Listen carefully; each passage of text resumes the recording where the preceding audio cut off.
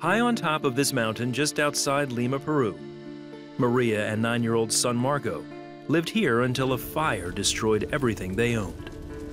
One moment we had everything, and then we had nothing.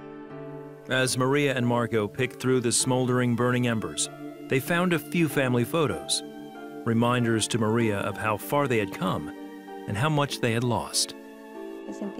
I felt hopeless, thinking about where we were going to sleep that first night and where we were going to live. We had built the house plank by plank with great sacrifice, and then it was gone.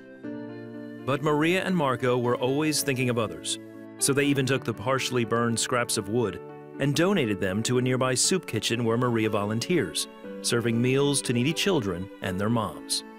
This is the only meal many of them will have all day. When Operation Blessing learned about the family's need, we quickly carried the prefab wall panels and roof timbers to the top of the mountain where a volunteer team assembled it. I felt so happy as I watched you building my house. I couldn't believe it. This house means a new opportunity for us. When I saw the men building my house, I cried with joy because I didn't have the house, and now I do. A few days later, we gave Marco one other small gift, some pet guinea pigs to replace the ones lost in the fire. Thanks, Operation Blessing, for building my new house, my new bed, and the guinea pigs.